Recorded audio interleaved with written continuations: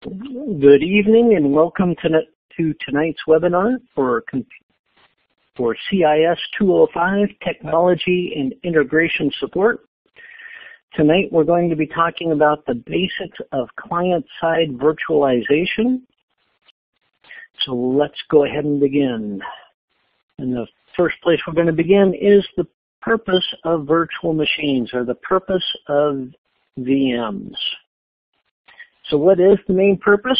Well, the main purpose of a VM is to run a virtual desktop from within a physical PC. So basically, you're running a PC within a PC. The host system, or the host PC, has the responsibility of setting up and managing the virtual machine. Now, VMs can run on almost any operating system. I'm not sure of any desktop operating system that cannot run VMs. Now, your virtual machines can be sandboxed, and that means that they can be isolated. That means that you can run that PC in isolation, and you can do a whole bunch of things with it and not worry about it affecting your network or your host system. You can also take your virtual machines and you can network them. That means that you can create your own network on your desktop. And you can connect your virtual machines to your outside network.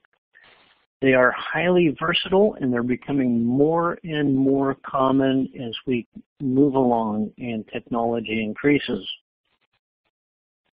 So what can you use them for?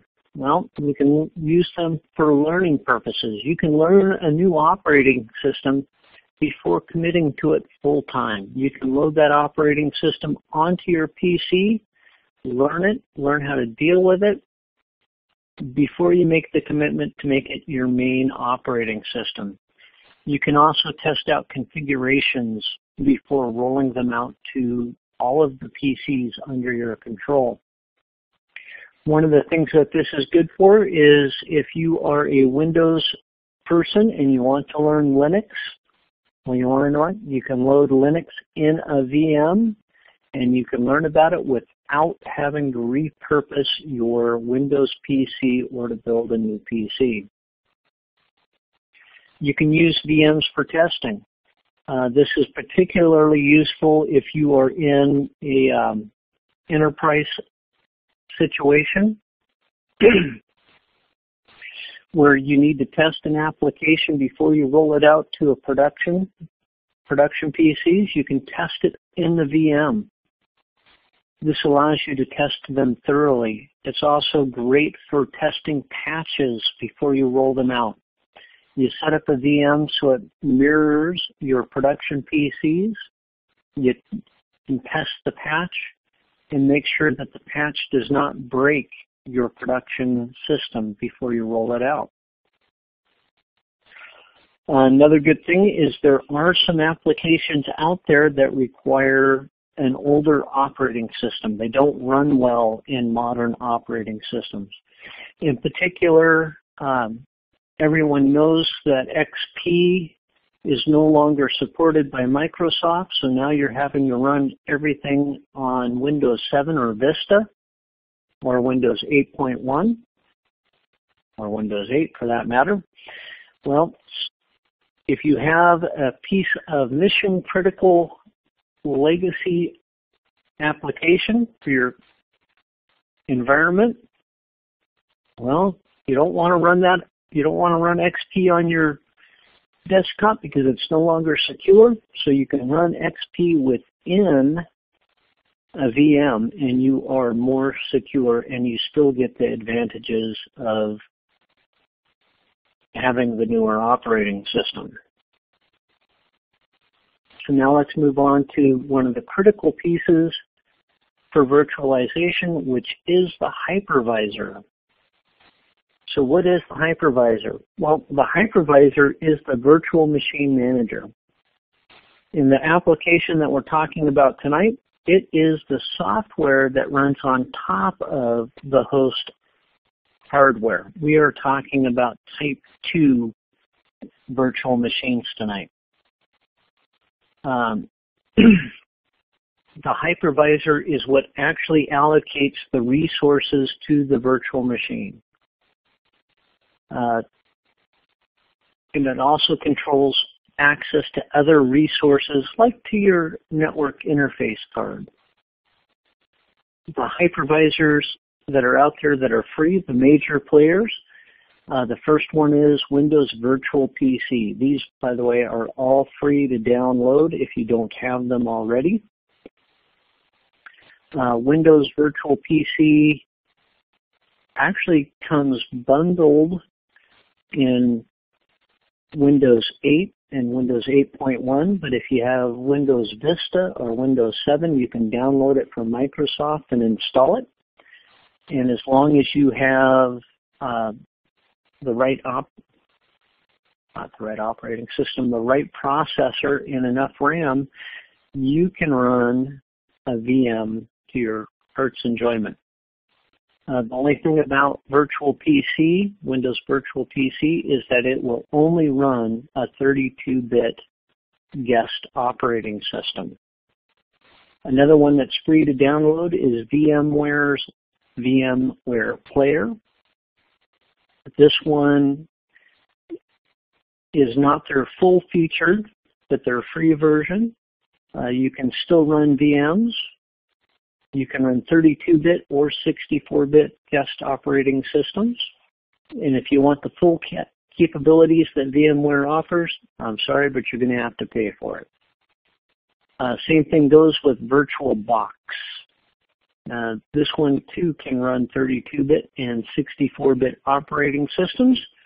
And here's where I got to say, I actually made a recording of starting up a virtual machine within a Windows 7 environment, but Blackboard Collaborate does not like outside recordings. Couldn't quite figure out how to load it within this webinar. So now let's talk about some of the requirements for a virtual machine.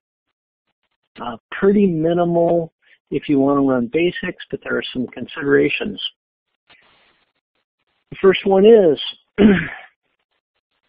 your VMs share your physical resources. What I mean is if you have 8 gigabytes of RAM, well, your VMs needs to share that RAM. As a matter of fact, if you're using Virtual PC, you need to dedicate a certain amount of your RAM to that machine, which means that you lose it from the system, kind of. You actually only lose it while the VM is running. So you need to be aware of how much RAM you have and how much you can afford to share out. Now, VMs can be RAM intensive, so the more RAM you have available to share, the better the experience. Same thing kind of goes along with the processor. VMs can be processor intensive, especially if you're running a VM with several applications. It's going to consume processing power. So you might want to consider using a higher end multi-core processor when you're setting up your host system. They also share your available disk space. So now you have your standard operating system, your host operating system, on your host machine. Now you load a virtual machine, which means that you need to have enough disk space to load the guest operating system. Now that means you're going to need about 20 to 30 gigabytes worth of free space just for the guest operating system, and then whatever files or programs or applications you load on your VM, you need the disk space available. And for some reason, at least in my experience, VMs seem to take more disk space than they should.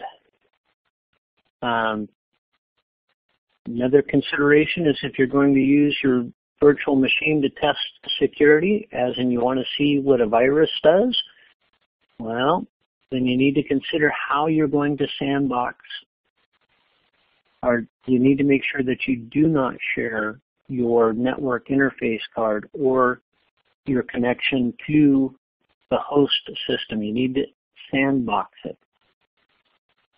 And different hypervisors do that in different ways, but you need to tell it to sandbox it, or else you're going to actually give it access to your host system. If you are going to allow your virtual machine out to your network, you need to make sure that your NIC has enough bandwidth to handle both the virtual machine and your normal network traffic, or you could consider installing another NIC. One of the things that I will say about client-side virtualization is more and more people are doing it. They're setting up virtual servers. And one second here.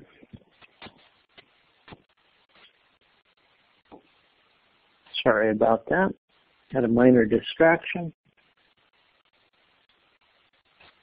But they are becoming more common, and more PCs are coming straight from the manufacturer with the resources that will allow an effective virtual machine experience.